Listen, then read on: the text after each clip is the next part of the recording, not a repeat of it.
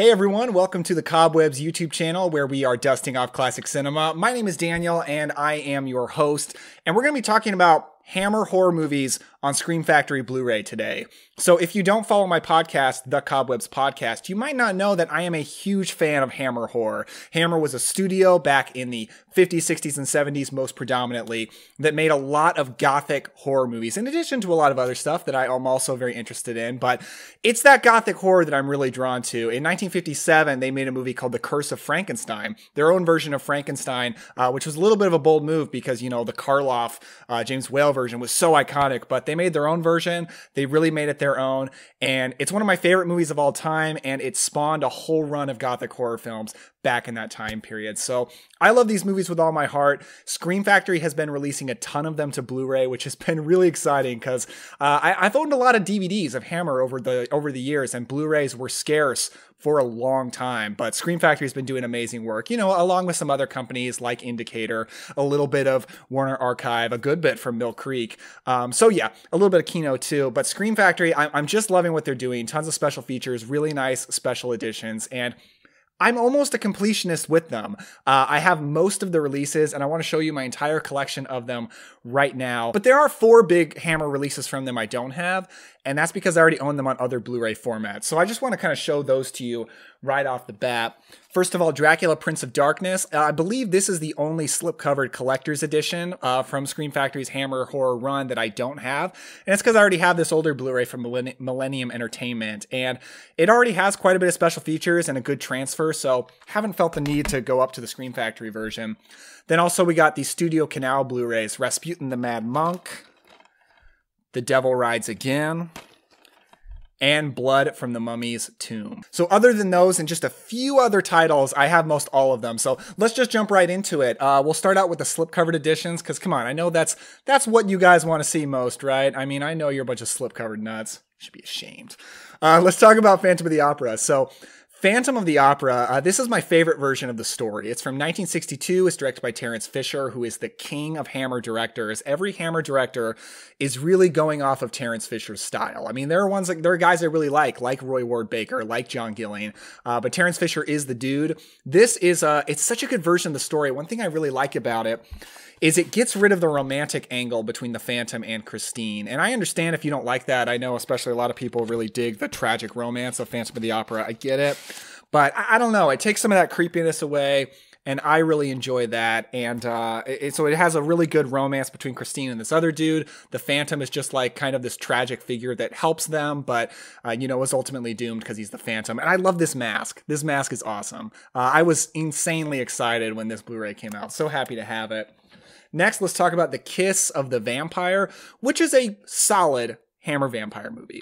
Good, solid, not great, hardly one of the best, not by a long shot, but I enjoy it, and it's got a really cool original poster art right there. That's really fun. It's got a great climax where a herd of bats, a flock? A group of bats attack people, and it's pretty cool stuff. So I dig this movie. And let's talk about a couple of Frankenstein movies. So we've got The Evil of Frankenstein and Frankenstein Created Woman. So Frankenstein Created Woman is the 4th Hammer Frankenstein movie, but it's the 3rd one directed by Terence Fisher. And I think the first 3 Frankenstein movies from Hammer that Terence Fisher directed is a perfect trilogy, an absolutely flawless trilogy of masterpieces. I love Frankenstein Created Woman. If you're expecting like the Hammer version of Bride of Frankenstein, it's not what this movie is. Not by a long shot, guys. This movie is very different, very original. I guarantee you it's completely unlike any other Frankenstein movie you have ever seen. And I just love how bonkers it is, but it's also just a legitimately great movie. And then The Evil of Frankenstein is the 3rd Hammer Frankenstein film. It's directed by Freddie Francis. And I don't like it that much, but I'm so happy to have the Scream Factory Blu-ray because this transfer is a unbelievable improvement from the DVD. All right, I have the DVD, and I always thought this movie was a terrible looking film. But it's not a terrible looking film. That was really the DVD transfer. This Blu-ray really did a lot for it. I didn't actually switch this around to the original cover art because I don't like the original cover art. You can see it right there. Very mediocre, but the Scream Factory cover art I love. That's actually one of my favorite of these original slipcovers that Scream Factory has done for Hammer. It's too bad it's for a movie that I don't care for that much. But like I said, Very, very happy to have this release. Anyway, it's still a gothic Hammer movie, so I'll watch it. The Brides of Dracula. Man, I was so excited when they announced this movie. I love this film. This is the second Hammer Dracula movie, and one thing that's crazy about it is it does not have Dracula in it. They really decided to follow Van Helsing instead of Dracula. So what this is a really great Van Helsing adventure where he fights vampires. And it's kind of a perfect movie when you think about it in that context. So don't be disappointed about the lack of Christopher Lee. Be happy about the presence of Peter Cushing, because he's incredible in this film.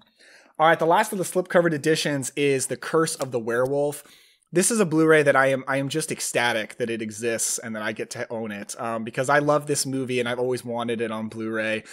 This is one of those movies that, even if you're not a Hammer person, not a big Hammer person, not a big classic gothic horror person, if you like horror movies, I think you have to own The Curse of the Werewolf. I just think it's such important horror history. It's a bonkers movie. If you don't love it, I get it. I totally understand, but it's important. And it's got Oliver Reed in an amazing performance as Leon, but also this werewolf. Incredible werewolf makeup right there. I love this original cover art. I realize it's just a face, but it's awesome. And now we're going to get into the non-slipcovered. These are the standard Blu-rays, but there's a lot of cool stuff in here. I'm not going to lie to you. I don't love every movie on this stack, but let's just talk about them one by one. First of all, Lust for a Vampire, another release that I was just ecstatic when I heard about it. This is part of the Karnstein trilogy, 3 vampire films Hammer made in the 1970s that are all highly sexual and all centered around female vampires, and are all centered around this Karnstein family. They're not really directly connected, but it's a fun trilogy. This is the second one. It's my least favorite of the trilogy, but I was so excited about it because I'd always wanted to see this movie, and it was very hard to see, very hard to get a hold of for a long time. And I'm so glad Scream Factory put it back into circulation. It is a kind of fun, bonkers movie. Not a great movie by any means, but I definitely enjoy it. There's some really cool gothic vampire imagery in this that's just super fun. Next up, The Reptile, directed by John Gilling, actually made the same year, put out the same year as Plague of the Zombies, also directed by John Gilling. These two movies share a lot of the same cast members, sets, things like that. The Reptile is a cool movie because one thing I like about it is it has a female monster, which, the Universal Monsters movies were really bad about that. Again, is this going to happen every video? I swear I don't plan this. Should I just leave him? No, I'm going to take him down. Come on, bud. Okay, the Universal Monsters were really bad about female monsters. There's Dracula's daughter, there is Bride of Frankenstein, but she's barely in that movie. But I don't know, I just thought Hammer made a good effort to be inclusive with their monsters, and she's really, really great in this movie. That's some great makeup. I don't love this movie. I don't think it's perfect or great by any means, but it's a fun Hammer flick. Plague of the Zombies, I love with all my heart, and I kind of consider it a perfect movie. This was the movie, I talked about this a lot on my podcast, but this was the movie that made me realize that I was a true Hammer fan. I realized, I'm not just a fan of Christopher Lee or Peter Cushing or Dracula or Frankenstein or werewolves. I don't care. I just love Hammer stuff. And I watched this movie for the first time on the Scream Factory Blu-ray on a very stormy night. And it was one of those perfect viewing experiences. I love this movie so much. Check out the original art. Really, really enjoy that. Love both cover arts. And yeah, Plague of the Zombies does not get the credit it deserves for being an influential zombie movie. It came out 2 years before Night of the Living Dead, and it's pretty influential, I think. If you listen to my podcast, you've heard me talk about this a million times. I cannot shut up about Plague of the Zombies. Okay, let's talk about these two in tandem. So, because they've got a very similar look. Scars of Dracula and Horror of Frankenstein. So, these are both parts of their respective franchises, both not so great additions to their franchises. But let's talk about it. Scars of Dracula. It is the 6th Hammer Dracula movie, and the whole gothic vampire Dracula thing in the series had kind of run its course by this point. This is one of the lower points of the series, but I'm so happy to own this Blu-ray because this movie looked like garbage. It looked terrible in home video before Scream Factory put this out. This is a great looking Blu-ray, and this movie jumped up in my estimation a lot when I watched this, just because I wasn't distracted by how bad it looked. Not a great movie, but it is cool that Christopher Lee gets the most dialogue he ever had in the series in this movie. It suffers from terrible protagonists, but Christopher Lee is great. And then we've got Horror of Frankenstein. which is a remake. It's a remake of Curse of Frankenstein. Some say a more comedic remake. I don't find it very comedic personally.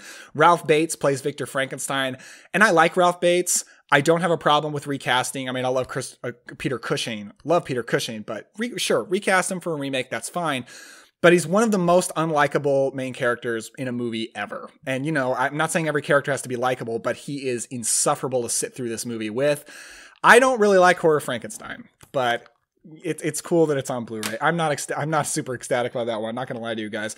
Quatermass and the Pit, I am ecstatic about. This was another one I saw for the first time on this Blu-ray because it was a little hard to get a hold of for a while. And this is a science fiction movie more than a horror movie. But when you watch this, you will realize, oh, this is where John Carpenter got Prince of Darkness from. I mean, he's not hiding that influence at all. In the opening credits for Prince of Darkness, you'll see that John Carpenter had a screenwriting pseudonym of Martin Quatermass. Quatermass in the Pit. So yeah, it has a lot in common with that movie. It's incredibly interesting. Has great lead performances from Andrew Keir, right? Andrew Keir and Barbara Shelley.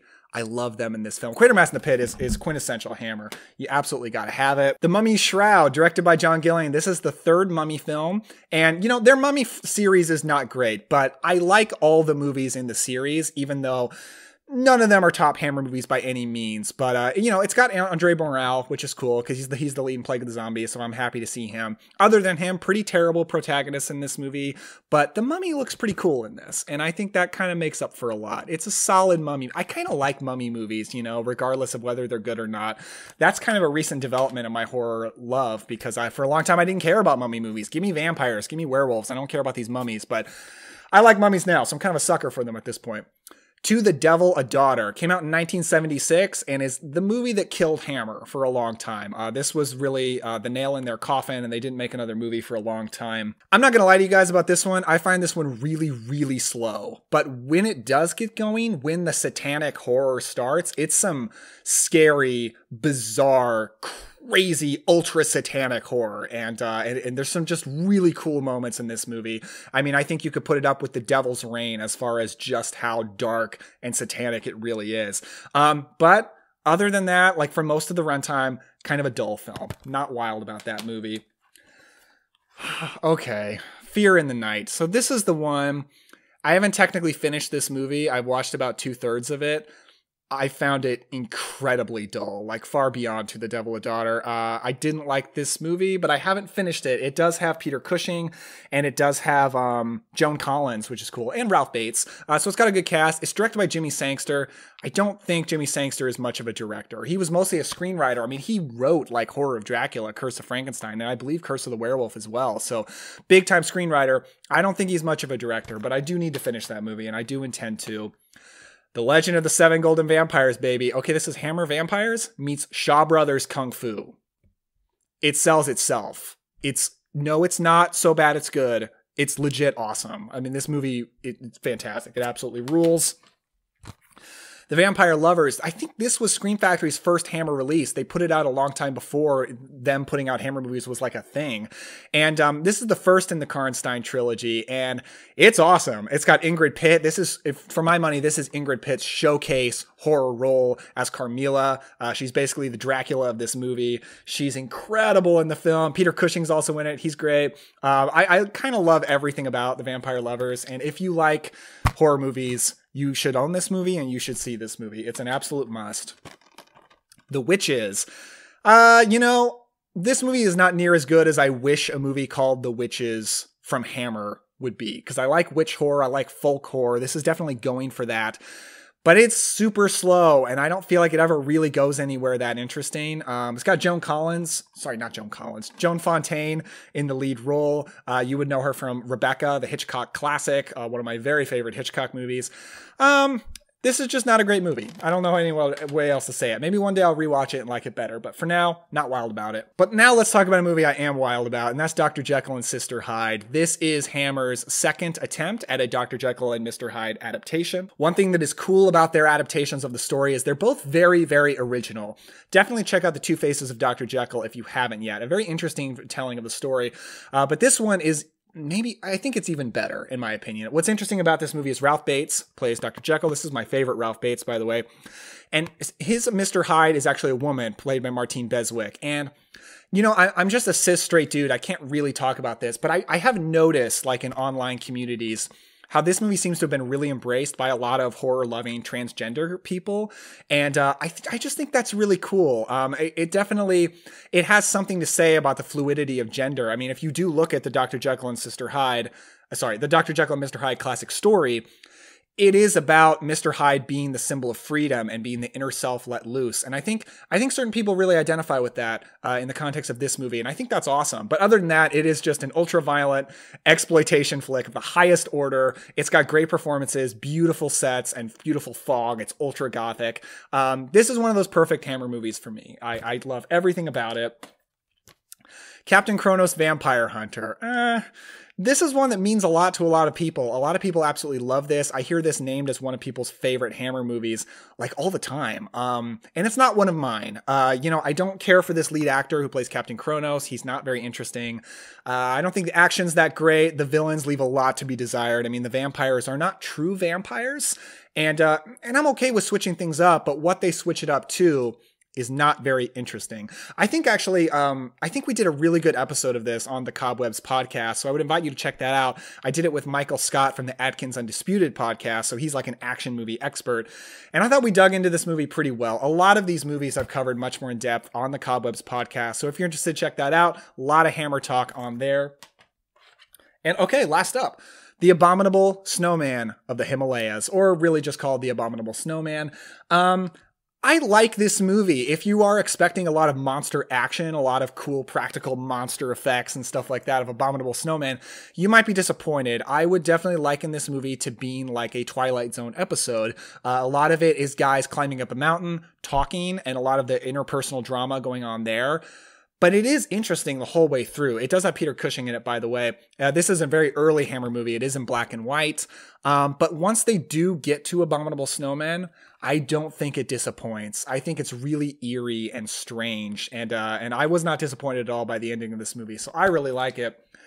So that's it, guys. That is my whole collection of Hammer horror on Scream Factory Blu-ray. Let's look at the stack here. So I am missing a few titles, Quatermass 2 for one, Demons of the Mind, Straight On Till Morning. So there are a few that I haven't picked up yet, and I do intend to. I want to be a completionist with these, if only because I'm so close already. But that's it. That is my collection of Hammer horror on Scream Factory Blu-ray. So what about you? Are you a fan of any of these movies? Are you a Hammer horror nut? Has Scream Factory maybe increased your love for Hammer horror because of increased accessibility? Now you can check these movies out. Let me know. Comment down below. Tell me what you're thinking. Make sure to leave us a like and a subscribe. We got a lot more cool movie-related videos on the way. Anyway, thank you very much for watching. We'll talk about more old movies next time.